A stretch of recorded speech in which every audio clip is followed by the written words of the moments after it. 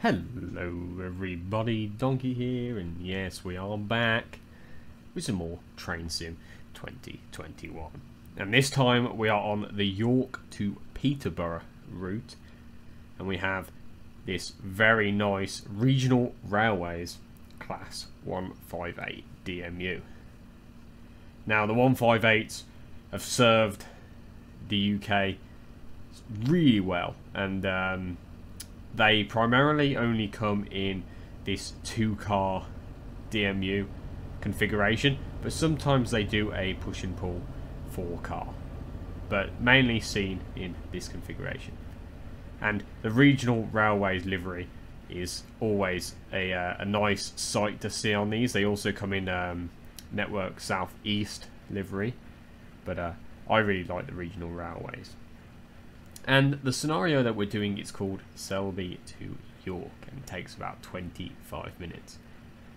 And it is a cold and wintry day. So before we get into it, I just want to say, if you are a new viewer and you haven't already, please subscribe down below. Alright, let's jump into the cab and get it going. Okay, here we are inside the cab of the 158, and this is looking very, very familiar. It is looking decent. The 158 has served this country well for many years, and I remember seeing the cabs on these all the time. So let's get some. We want the headlights. Can we get cab lights?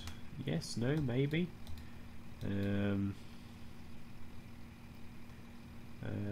Instrument lights. We have instrument lights. We can't seem to get cab lights for some reason. I don't know why. We'll open the doors anyway. Get going.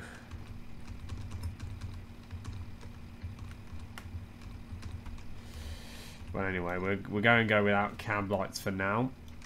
Let's get this up. Surprised. Has this got a...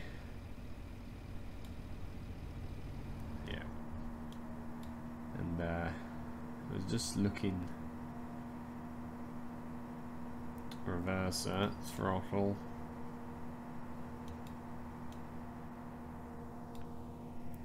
Yeah, these are pretty iconic now. Ooh, we had a red light, but it was okay. It just went green.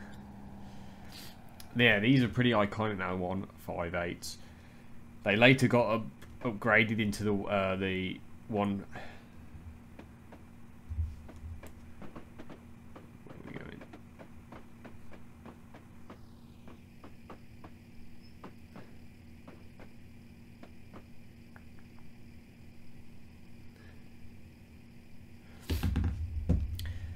Yeah, the 158s are pretty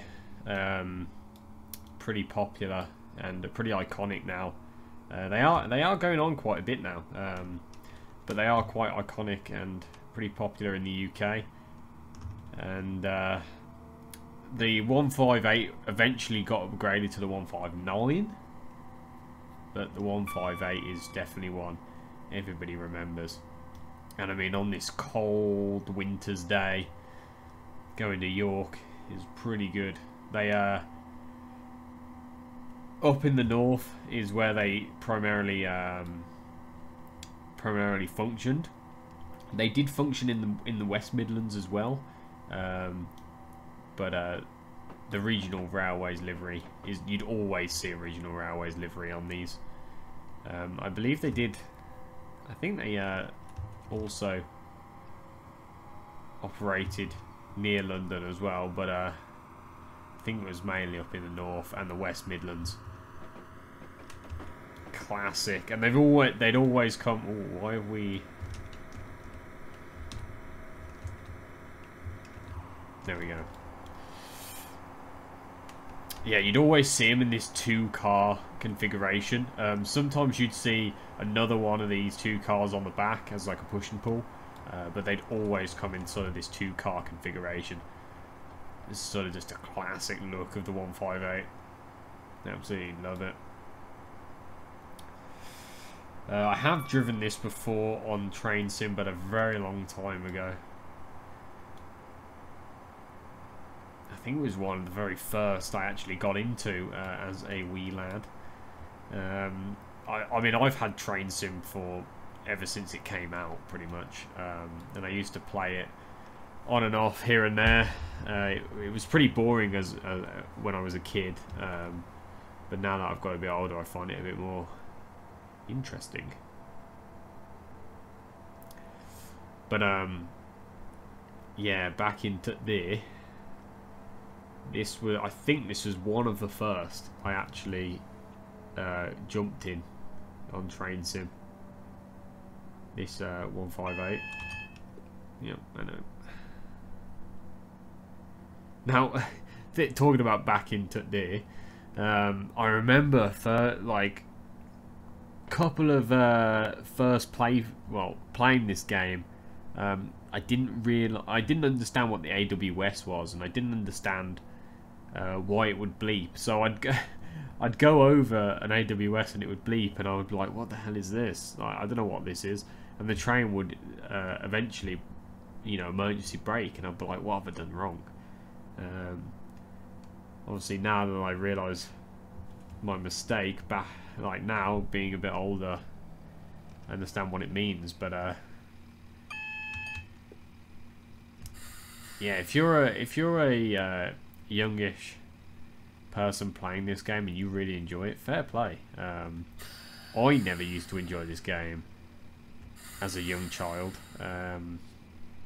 There was just something about it that definitely appeals to a more adult player.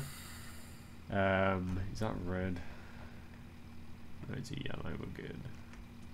Yeah, more adult player will definitely enjoy this game more. But as a child, I bought this game because I mean I've always been interested in trains and the railway and stuff ever since a young age.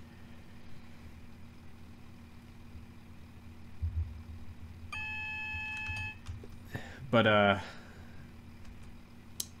yeah, as a child, I used to play this, and it was too difficult, and I'd get bored real quick, and I'd go and play something more like Minecraft, or I'd go and play something like Halo or Call of Duty. That was just me being a child. But as I got older, I find that those games that I used to play, like Call of Duty and stuff, they're just really boring, and they're all samey. You could say Train Sim is all samey, but I don't know. Those games that I used to play back in the day as a child, I just look at them now and I'm like, I just look at them and I'm like, I just don't find them fun. I just don't find them appealing anymore. It's why I don't buy the Call of Duties really anymore. I got Modern Warfare, but that was only out of love really, because I miss the old Modern Warfares. But even still, I was getting bored of that real quick.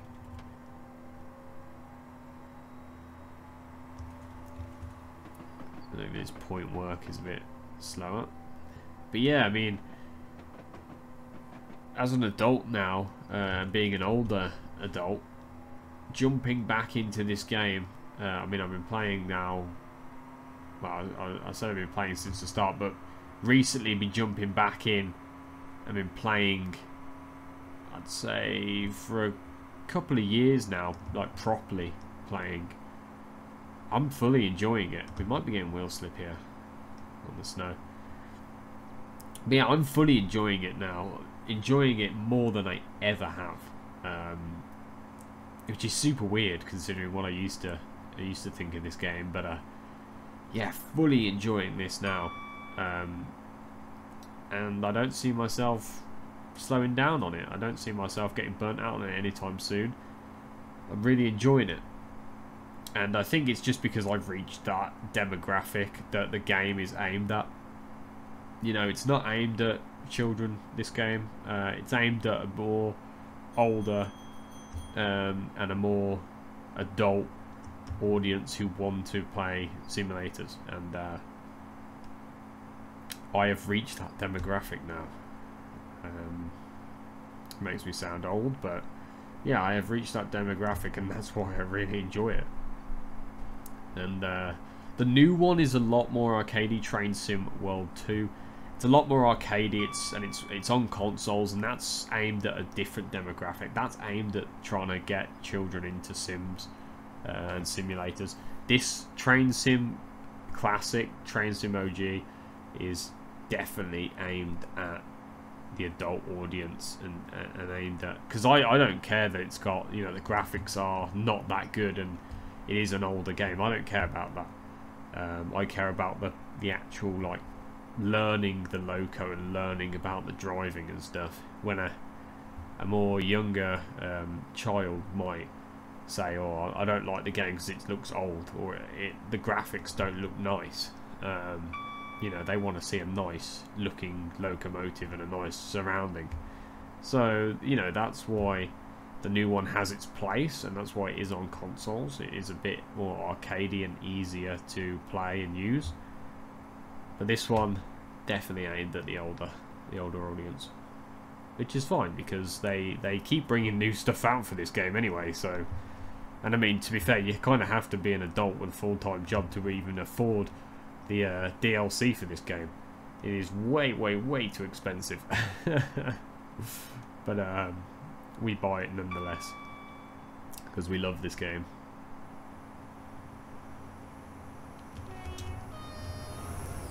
Intercity HST there. We'll get a nice flyby of this, actually. Let's have a look at it. I somehow like the look of the 158. It just looks really good, in my opinion. Like, there's something about it which... Let's get that post out of the way. There we go, that's better. Yeah, there's something about the 158 which just looks really cool, in my opinion. And we'll fly down the rails to get a flyby. There's like literally nothing around here. That'll do.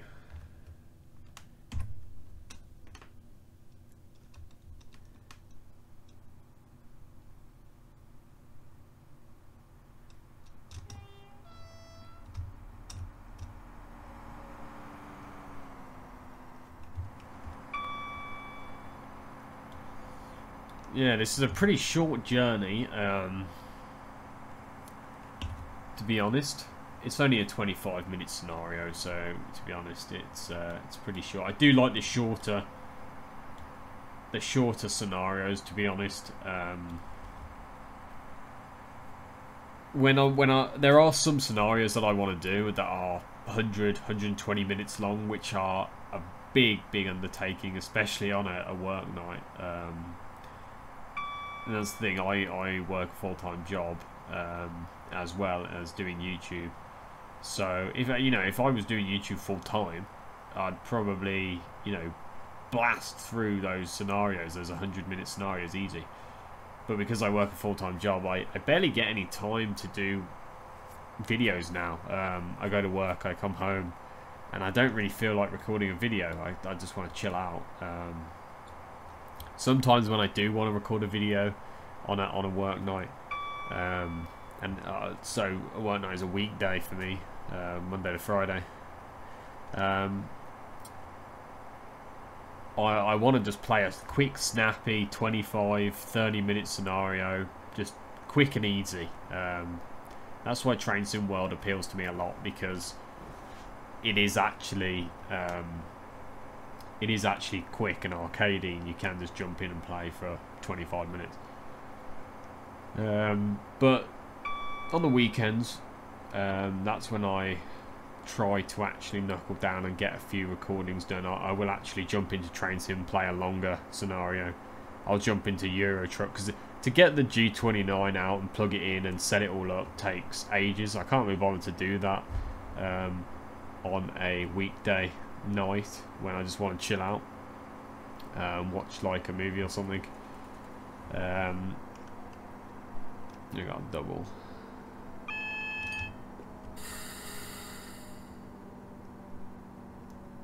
But yeah, just getting the wheel out is a big undertaking, and it is just a really annoying sometimes. So on the weekends I do try and like actually knuckle down and actually try and record Euro Truck, record OMC, record Train Sim,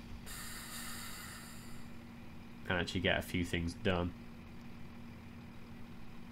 But on a week, during lockdown I was doing really well. I was doing about 3 videos a week, if you were around for that. I was doing about 3 videos a week, mainly because I wasn't working. I was at home and I could literally just do YouTube every day, all day, which was the dream. It was like actually doing YouTube full time, which is amazing. If I was doing YouTube full time, I'd actually do 3 videos a week every week, and I gained a lot of subscribers from that. So I just want to say thank you if you are a subscriber. You are helping me out a lot, and we are trying to reach 1,000 subs. So if you aren't subscribed, please do so down below. But yeah, we were gaining a lot of subs, a lot of views. We were doing well on the videos, and unfortunately I went back to work and it's all gone out the window. But we're still doing videos. I try to do one video a week at least. It's just finding the time to do it, which is difficult sometimes. But luckily the people that actually watch simulator videos understand that, and they don't mind someone that uploads, say, Call of Duty needs to upload every single day, otherwise their viewer base gets really annoyed and gets really angry that they haven't uploaded. Luckily, the people that watch simulator videos... Oh, we're going really fast. I didn't realise. 45 through here. Luckily, the people that watch simulator videos are a bit more lenient, and they're a bit more... they're a bit more... They don't get time to watch a video every single day, so they tend to just like a video once a week, which is great for me. And we've been seeing some really good viewage on the videos, and we're still gaining subscribers, which is great, so thank you all. Hopefully when we get to 1,000 subs we'll do something special. I'd really like to do a giveaway of some sort, give away a few simulator games at some point, but no idea how we're going to do that. We'd have to figure it out as we go.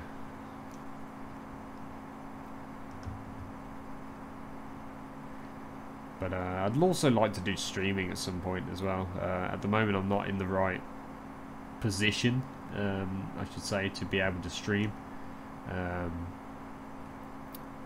So that's why I don't do it. But hopefully at some point I do want to get to the point where we can actually start streaming, and hopefully get enough viewers watching to actually do streams. So if you're looking forward to that, stick around, because it might be in the future. There are a few games coming out this year. Well, I say this year, towards the end of the year now. 2021 is well, it's pretty much halfway through the year now. We're on the 7th month, coming up to the 8th soon. So this year has gone really quick, 2021. But there are still a lot of games that are coming out in 2021 that I do want to play, and I think that I will record them and put them on the channel. And then next year there'll probably be a load of games coming out next year as well. So we've got a lot of content coming up as well. There's lots of OMC stuff coming soon, official and non-official. So we'll just have to look forward to that. Euro Truck's always expanding, always expanding. which is great. Class 6 there with some containers, that's cool. But yeah, we're just making our way through it. Train Sim World's going to be bringing out a lot more stuff, I think. Even though I'm not really too bothered about Train Sim World, but I'll check them out. I'll check some of their stuff out. They brought some stuff out recently, but I haven't checked it out. Mainly because I'm waiting for it to go on sale. A lot of the Train Sim stuff that comes out, I wait until it goes on sale. Mainly because I can't afford it to buy it full price, retail price. So I wait until it's on a Steam sale and then I buy it.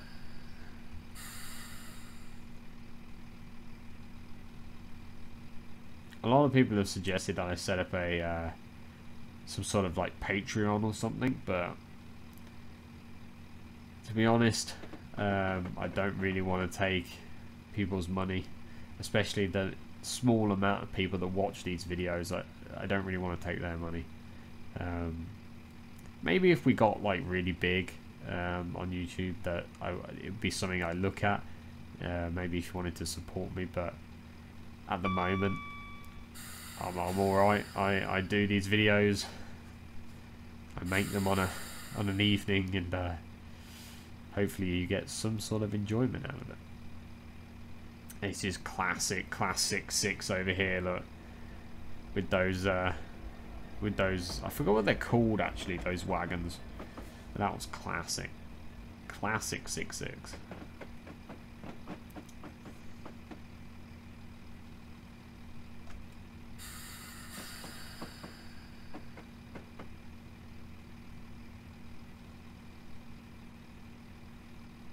And we're here.